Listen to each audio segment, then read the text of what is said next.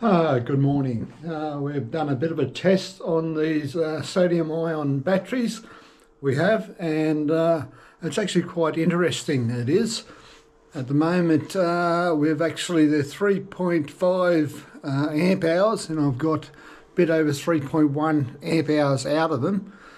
The actual curve is actually very linear for a while before it actually dips over. We will actually go and have a look at the chart, we will. This is the actual chart that it's actually made. I'll just set this up a little bit better.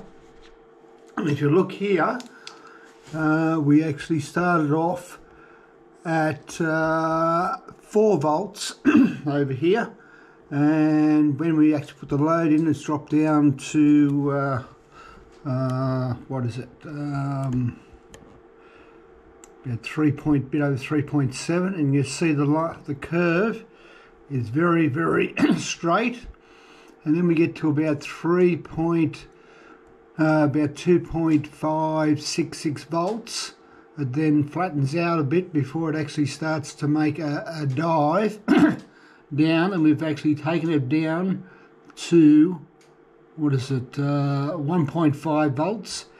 Our energy here is 3,108 milliamp hours. It's been standing for a little bit now, and the voltage has come back up to 2.026 volts.